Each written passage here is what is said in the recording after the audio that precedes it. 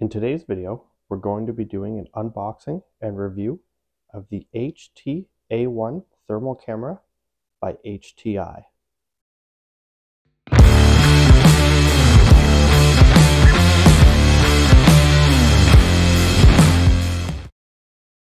The HT-A1 is a moderately priced standalone thermal camera. Depending where you're purchasing this from, it can range anywhere from about $200 up to about $600. Let's open up the packaging and I'll show you what comes inside. So right away, you're greeted with the owner's manual, the device, underneath the device, you're going to have a carrying strap, charging block, and the charger for the device. First impressions of the device: the quality is nice. The camera is small enough to fit comfortably in your hand. It has a hard shell wrapping all around on each side of the device. On the right hand side, you've got a camera button. On the left, the charging port is tucked away. It's a micro USB. It would have been nice to see this device with a USB-C charger. The left button is your menu and power. Right is enter and select, and you've got a 4-way toggle. On the rear of the device, you'll see the camera and the IR sensor. Let's turn this device on, and I'll show you how it works. The device powers up pretty quick, about 30 seconds or less. The specs on the camera are 220 by 160. It's 480p. The temperature range is going to run from -20 to 300 degrees Celsius.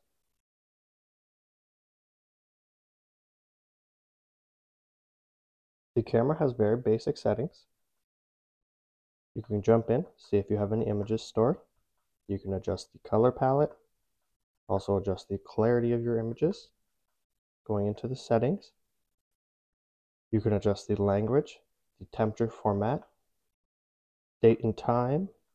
You can also adjust the auto shutoff. Mine is currently set to 5 minutes. Let's show you how this works. The camera will start out in its image. You have a 4-way adjustment that allows you to overlay the thermal imaging. Let's move in a cup of coffee.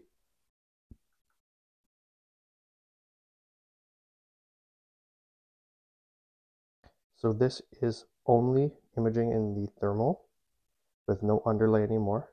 You can see that the temperature on this is about 65 degrees. We'll move the coffee out of the way. I'm going to move in a cup with an ice cube. You can see the ice cube is at -12 and the counter is still warm, radiating from the cup. This is an image here of my hand. As you back off the thermal imaging, you'll see the original image start to reappear.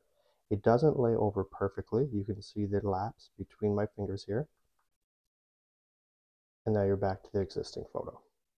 We'll show you now how the photo image works. So if you move to the right 4 times, you'll be in the max thermal, or you can go back to the left. When you hit the camera button on the side, it'll give you a yes or no. The left side button here will take your photo. You can now go into the images.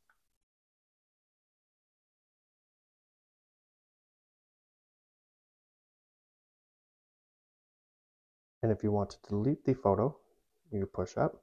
Again, it's yes or no. So we'll hit yes. Image is deleted. We're back to the camera. Overall, for a moderately priced thermal camera, I would recommend this if you can purchase it in the range of about $200 to $300. Any more than that, I think there's better options out there for you.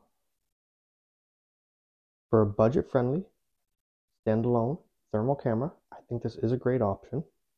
If you found this review useful or you like this content, like, comment, and subscribe. Thanks for watching.